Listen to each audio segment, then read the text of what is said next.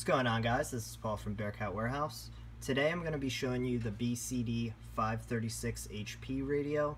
I'll also be showing you some quick keys and how to set them up via the software.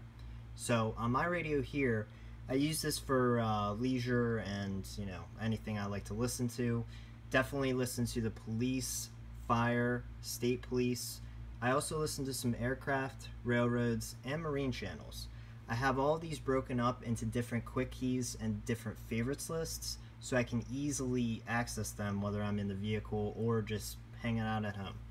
So number one is my Howard County list, and as you can see there's a little 1 blinking there. My other lists are currently turned off, and that's how you can tell with the little stars there.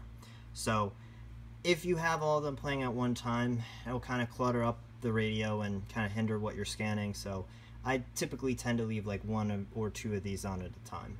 So basically what you want to do to change them is you can hit 1 and then hit enter, and that will power it off. Hitting 1 and enter will turn it back on. So as you can see, I have other lists, so I can do 2 enter, 3 enter, 4 enter, 5 and 6. That easy. So if you're on the go or just hanging out at home and want to catch something really interesting, it's just that easy. And as you can see, when my fire dispatch is talking, that list is blinking. And while it's cycling through, it's going to keep showing you which list it's currently on. I have a lot of railroad stuff. So scanning through all that, then it goes over to my marine. Can't really get that, I'm not in range of it, so I'll just avoid it for now. And I'm back on Howard County Police.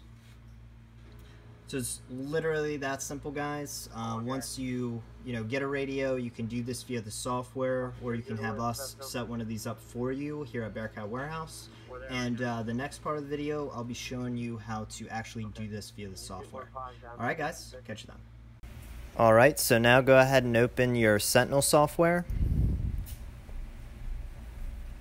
Click File, Edit Favorites List. Scroll down until you find the desired favorites list. Hit enter.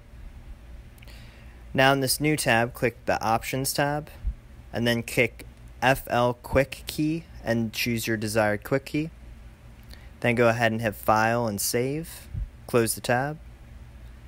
Then go ahead and hit Scanner, and then Write to Scanner. And that's it. You're all finished.